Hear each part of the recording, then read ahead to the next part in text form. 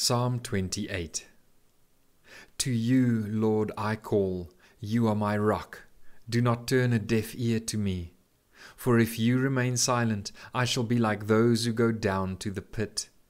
Hear my cry for mercy as I call to you for help, as I lift up my hands towards your most holy place. Do not drag me away with the wicked, with those who do evil, who speak cordially with their neighbors, but harbor malice in their hearts. Repay them for their deeds and for their evil work.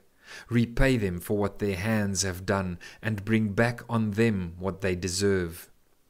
Because they have no regard for the deeds of the Lord and what his hands have done, he will tear them down and never build them up again.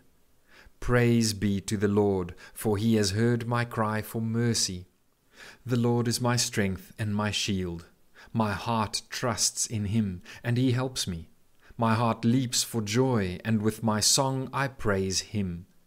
The Lord is the strength of his people, a fortress of salvation for his anointed one. Save your people and bless your inheritance. Be their shepherd and carry them forever.